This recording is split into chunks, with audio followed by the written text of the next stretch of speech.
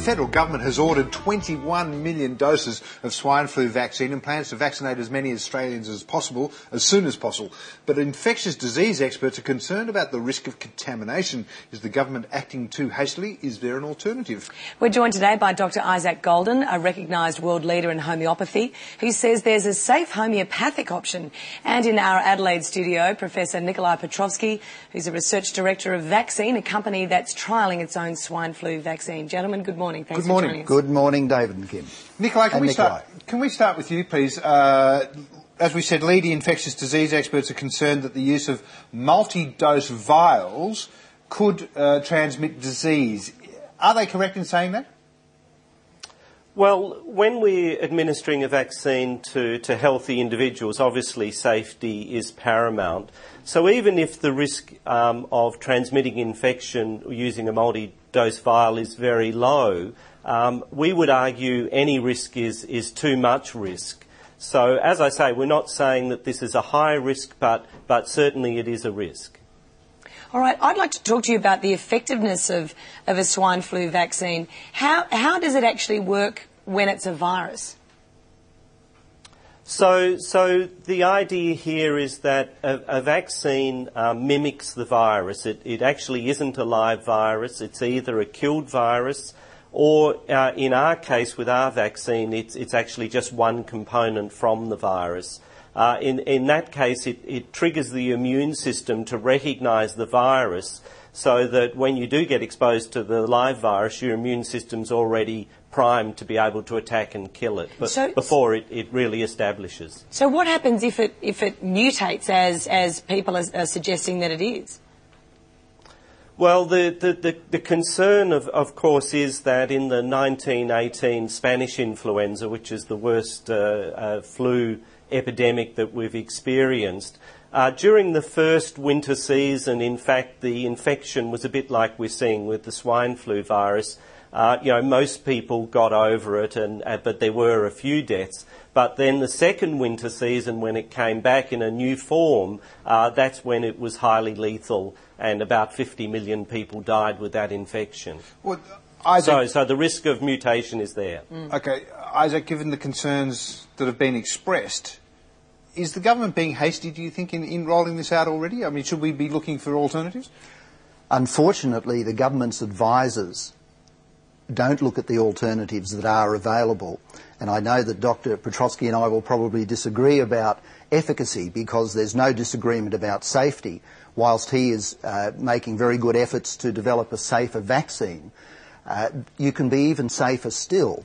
Now, the reason why the Cuban government in 2007 turned the Finlay Institute, which makes vaccines there, into manufacturing 2.5 million doses of homeopathic immunisation for the disease leptospirosis is exactly the point that Dr. Petrovsky just covered, and that is that as the diseases mutate, one of the problems with vaccination is that there's a very long lead time to actually accommodate that.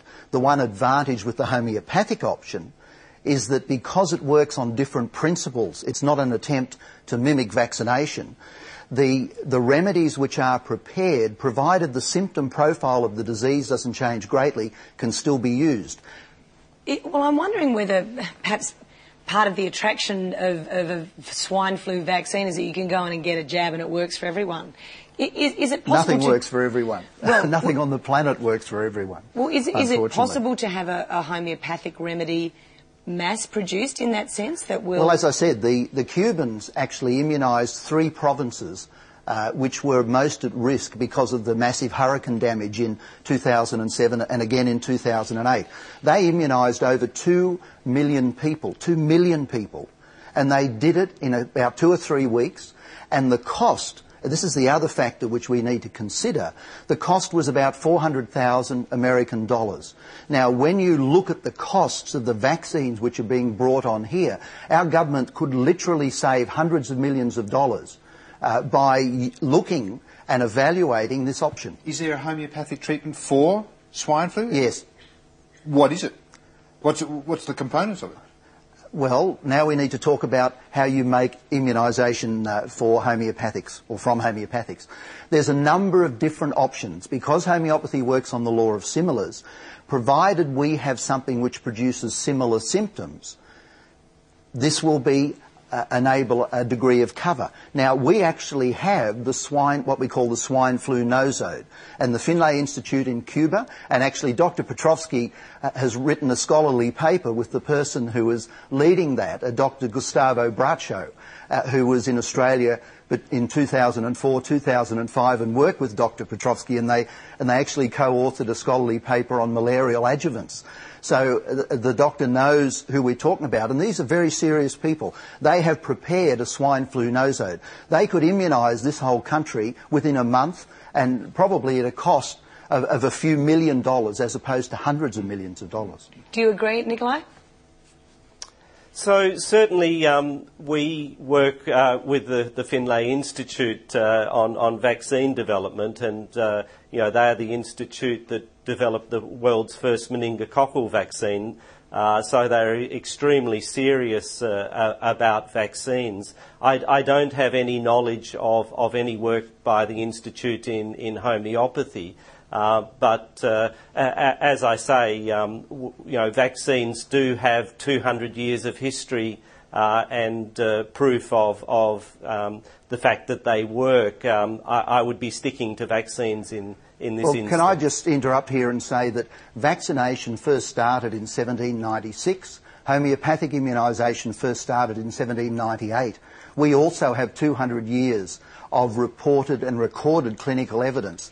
And the really important point that Dr. Petrovsky just made is that these people at Finlay are serious. Now, there's a major scientific paper that's being published soon, and Dr. Bracho and I are actually publishing 2 papers, one in Australia and one internationally, which will be coming out in the next few months. So the data is there, and I'm very happy to send it to Dr. Petrovsky if he'd like.